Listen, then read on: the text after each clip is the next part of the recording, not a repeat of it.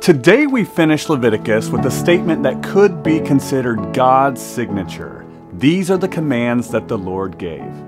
Chapter 27, verse 34. These are the commands that the Lord gave through Moses on Mount Sinai for the Israelites. In this last chapter of Leviticus, God deals with the valuation of things that are given to the Lord. The people could make a vow to the Lord and give their servants, their children, or even themselves to the service of the Lord.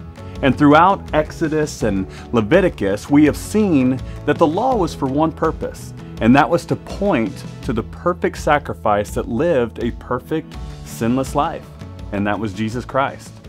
All of the sacrifices that they were taught to offer were insufficient for the purpose of wiping away the sinfulness of man.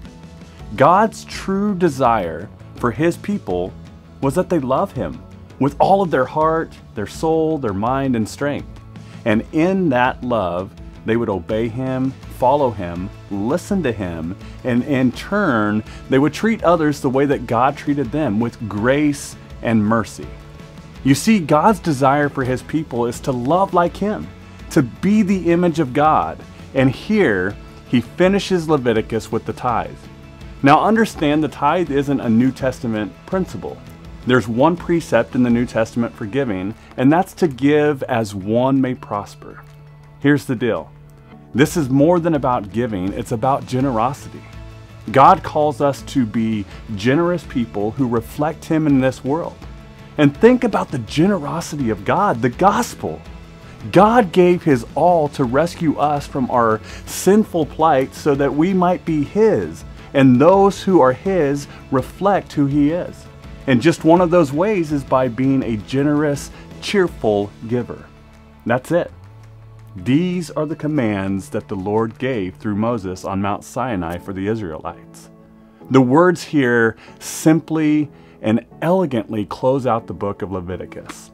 Leviticus shows us that something more was needed than the law itself. This beautiful, marvelous treasure of 27 chapters was given to lead us to a better understanding that we need Jesus. And so, before we depart today, getting ready for a new adventure in another book of the Bible tomorrow, let me tell you about Jesus. And He's so very important to your life.